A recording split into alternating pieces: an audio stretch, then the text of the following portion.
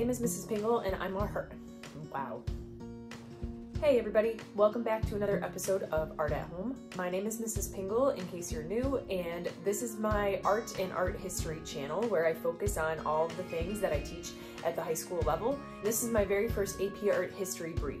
We're going to be talking about Unit 1 in the College Board AP Art History curriculum, which is all about global prehistory. So in this unit, I'm just trying to give a little bit of extra review, kind of a crash course for anyone who is about to take their first test. And there are 11 artworks that I'm going to cover, so here we go.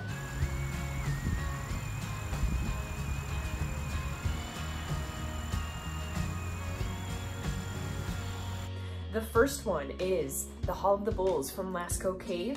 It's dated from around 15,000 to 13,000 BCE. There might be some other resources that say a slightly different date, but that's because everybody's kind of estimating. So anywhere in the teens of the thousands of BCE is going to be relatively close. But it is made with pigment on rock, which is typical for a lot of cave drawings, and it is done in, of course, France in the Lascaux Cave system. So what does this look like? It looks like a lot of different animals, but primarily the large bull stands out the most. And these animals are depicted in what's known as ancient profile view. But what's interesting is that not all of the animal is shown in profile. So this is known as twisted perspective. Whenever we see animals that have horns, a lot of times we're gonna see both horns at once, which you won't typically see when it is in a strict profile view. But the reason that ancient people did this was because they wanted to show kind of a composite view, which is another term for twisted perspective, of that animal, so that you see all aspects of that animal and what it is comprised of all at once. So both horns being shown with all four legs being shown is going to be the best way for everyone to be able to tell exactly what animal this is. And that is really typical throughout not just the Lascaux Cave system, but in just cave drawings in general. You're going to see a lot of twisted perspective. What else about this work that's really interesting? This is a gigantic cave system. So there are over 650 artworks within this cave, and Hall of the Bulls is one of the most famous. These animals are painted really large, and a lot of them are really high off the ground, so we think that the ancient people, most likely the Magdalenian culture, would have used scaffolding in order to reach these places in order to paint. We can tell that there are different generations of people that collaborated on this work, because obviously this could not have been painted by just one person, so there were lots of successive artists that were using each other's work to inspire their own. And although Lascaux has many different scenes of people hunting these animals, this Hall of the Bulls scene is not one of them. And the reason we can tell that is because there's no hunters depicted. So why would they make it? Why would they show animals if it weren't for a hunting purpose? We think that it could be for more of a reverence purpose. They saw these animals as being somewhat sacred. So they would have used something like this as more of a sacred place, like almost like going to church. The next artwork is going to be the Apollo 11 stones from Namibia, which is in Africa, southern Africa.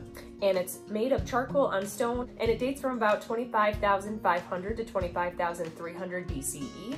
And there's a really cool story that kind of goes along with this. The Apollo 11 stones was so named because the archaeologists that discovered this in the Namibia cave system would have found it in 1969, and they were supposedly listening to the Apollo space mission and the moon landing as this was happening. And as they're uncovering these stones, they would have heard on the radio, "It's one small step for man, but one giant leap for mankind," which is really fitting because they would have found something that was from over 25,000 years ago.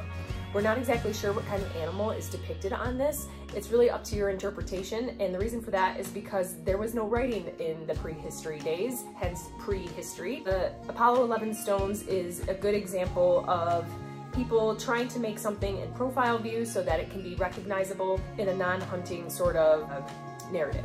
The next artwork that we'll cover is the Running Horned Woman, which is from 6,000 to about 4,000 BCE, and it's a rock painting again, this time in Algeria, so also in Africa. And the Running Horned Woman is shown in that ancient profile view, but also twisted perspective. So she's in profile, but the horns that are on her head, which could be a headdress or she could be some sort of goddess, Either way, they're shown in that twisted perspective so that you see both horns at once, which is important in order to get the full idea of what it looks like. But we think that this is kind of a misnomer because it's titled Running Horned Woman, but in reality, we think she's probably doing some sort of ritual dance, which makes sense if you think about what she's wearing. She's got this kind of ritual clothing and drapery on, and she also has either a scarification pattern or possibly body paint that is dotted and in line patterns across her body. And then in the background, we see people that are perhaps either joining her in this ritual or people that are following her, as well as livestock too. The terracotta fragment or fragments from the Solomon Islands, about 1000 BCE, and it's made from terracotta, and it's made from the Lapita culture that lived on the Solomon Islands, which is really cool because they were really well known for their pottery. They had a very distinctive style and way that they would use stamping materials and tools to make these different intricate designs on the outsides of their pottery. And what's significant about this one is that if you look closely, you can see that there is what looks to be an anthropomorphic or human face. And the reason that is so cool is because this is one of the oldest examples that people have found thus far of a human face showing up in pottery. The next artwork we'll cover will be the Tlatelolco female figures. I hope I'm saying that right. Tlatelolco from 1200 to 900 BCE, and they are made of ceramic, and they are originally from Mexico, from the Tlatelolco region. And they're also noted for their pottery and their ceramic figures. And of course, the Tlatelolco female figure is one that is specifically in our curriculum that we teach with the AP Art History class, but there is a large collection of these figures that has been found, and they all have very similar characteristics. So in this particular one, it has a bifacial head, which is really interesting because we think that that could possibly be commemorating the first conjoined twins to be born in that region, or possible birth defects that people saw and thought that perhaps the baby could be some sort of god or possibly even a demon. And the other deformities that are throughout the body are the short arms and the really thick legs, the really thick thighs. That's another reason why people think that perhaps it was some sort of birth defect. But we believe that they could have had some sort of shamanic function or religious significance. But again, we're really not sure because there's no history to back that up. These are just hypotheses. Our next artwork, let's do the anthropomorphic stele, which is from the 4th millennium BCE, somewhere in there. And it's made of sandstone, and it's originally from Saudi Arabia. So this is one of the earliest known works from the Arabian Peninsula, which is really significant. They were part of a burial tradition. A lot of times these steles would be used as grave markers or as posts, and because of that reason, they just stayed put and they were a little bit better preserved. And we can kind of tell based on its facial features that it is supposed to look somewhat human-like, and that's why we call it anthropomorphic, which means human appearing or human-like. And aside from that, there's just not too much more to say. We can kind of see that it's got some sort of belt with perhaps a double-edged sword on it, and there is some sort of strap that goes across the body, but it's a really mysterious work because we don't know if this was for someone who was important or if it was just for like perhaps a commoner. So other than that, this work is a little bit more mysterious. Next on our curriculum, we have the camelid sacrum in the shape of a canine from about 14,000 to 7,000 BCE. It is made of bone and it is from Mexico. The reason that this is so interesting is because it's carved to look like a skull, and it's carved to look like the skull of a different species of animal than the one that the bone actually came from. Camelid, let's go back to that word. Camelid is a camel-like animal, so either a camel or an alpaca or a llama. Those are all going to be camelids. The sacrum sits at the bottom of your spine and your skull sits at the top of your spine. So for a lot of pagan religions, the sacrum was like a sacred bone, and they thought of it to be as like a second skull. So you have your real skull and then you have your second skull, which would be your sacrum bone. And we think this may have had some sort of shamanic or pagan religion ritual type purpose. We're not sure what that could have possibly been. And so it's interesting that it's carved to be like the skull shape of a canine, and that just goes to show how very far back people have been working with dogs. Our next artwork that we'll talk about, the Jade Kong from the Langzhou culture in China, which is from around 3,300 BCE to 2,200 BCE, and it's made of jade, which I actually have a cool example of a jade stone, if you can see that. And this is what it looks like on the other sides. So jade is just this really cool, very hard, very durable green rock. So it's a really cool stone to have in a collection if you collect rocks. It is especially interesting the way these were made because jade is such a durable, hard stone. It can really only be incised this way with a type of sanding technique because they didn't have all the machinery and the metal tools that would have been required to carve this otherwise. So they used a special sort of sanding technique in order to make these different line and shape patterns. And one of the reasons that these are so well preserved is because they were found in burial sites and in graveyards. So we think that they may have been buried with people of very high rank in the society, kind of like how people get buried with their jewelry sometimes. These are very similar to that because these would have been very expensive and difficult to make. And though we don't know too much about the designs or what they could possibly mean, there is some significance with the outside of the jade Kong design having somewhat of a facial design where you can kind of see two eyes and a mouth. We think that that could possibly be the face of a deity. We're not sure about that though, that's really up for speculation. The entire shape of the Kong could have some sort of spiritual significance with representing the earth and the heavens, but again, we're not exactly sure. The next artwork we'll talk about is the Ambum stone, which is from the Ambum Valley in Papua New Guinea, and it was made around 1500 BCE, and it is made from grey rock, which is another very, very hard stone and very difficult to carve, which makes this very interesting that someone would have taken the time and the effort to make something like this out of grey rock. This is another very perplexing piece because there's a lot of speculation about the function of this work. It could be that it's just meant to be a shamanic object where it could have religious significance or possibly be used in some sort of ritual. One theory is that this object could have been some sort of mortar and pestle device where you would take the bowl and you would grind herbs or possibly other materials to use for whatever you want. But we think that because of the way the belly and the arms of the Ambum stone are shaped kind of like a bowl, that is a possible use for this.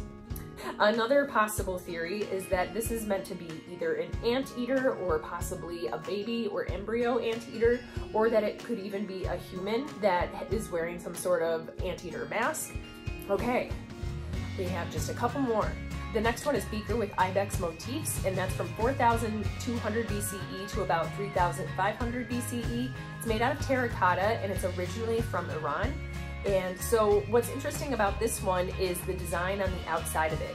We know that it's hand painted because of the small irregularities, and we do believe that it was made by hand as well and not with a wheel, a throwing wheel that you would often make different bowls on. Because of the irregularities in the walls. However, it is so very thin. It's almost as though it was made with some sort of machine because of how thin and delicate it is, but that is still to be determined. It was found in a burial site, and so this is another artwork that has to do with burial practices. The ibex motifs is the goat pattern that you see that has the long horns that wrap around. These were common animals that were often seen near Iran. And we would think that this perhaps could identify with some sort of particular group or perhaps family, that each member of that group or family would have something that looked like this and then perhaps be buried with it when they died. And this was discovered when archaeologists actually were going looking for Daniel's tomb, and that's the Daniel from the Bible in Daniel in the Lion's Den. Next artwork we'll talk about is probably my favorite in Unit 1. It is Stonehenge from Wiltshire, England on the Salisbury Plain, and it's made around 2500 BCE to 1600 BCE. And the function of Stonehenge has really been the topic that everyone has some sort of theory about, but the biggest and most obvious one to me that seems the most correct is that it's some sort of astronomical calendar, because the way it's built, it has specific stones that mark the sunrise and sunset on specific days. So there is a large stone that sits outside of the cromlech or the stone circle, which is called the heel stone. And the heel stone marks the sunrise on the summer solstice. And there's another set of trilithons, which are those 3 stone groups with 2 stone uprights and 1 capstone laying across the top. There is one of those trilithon sets that marks the winter solstice at sunrise. So we for sure know that every single year the sun rises on the summer solstice over the heel stone and the sun sets on the winter solstice between those trilithons.